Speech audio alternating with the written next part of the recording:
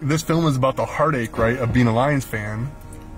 But at the same time... But wouldn't the flip side of that be the year you decide to make it, the heartache gets healed, and you get over the hump, and you talked about all the heartache for the whole year, and then you end the film with something triumphant? Isn't that the way movies work? I'm no movie guy, but I've seen a couple.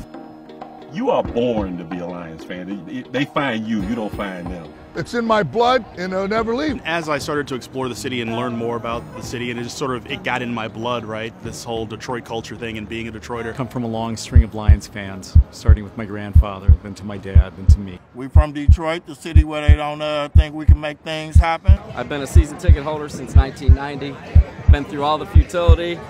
My very first game as a Lions fan was the only playoff win in my entire life. Whether it's an injury, whether it's a bad official's call, whether it's a bad coaching decision, it's always something. NFL stands for not for Lions fans. I don't think there's a curse, so to speak, but...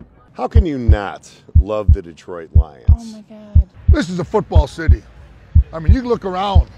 You walk down there by the stadium, you see the sea of blue, Honolulu blue and silver. The fans here, it's a close-knit family.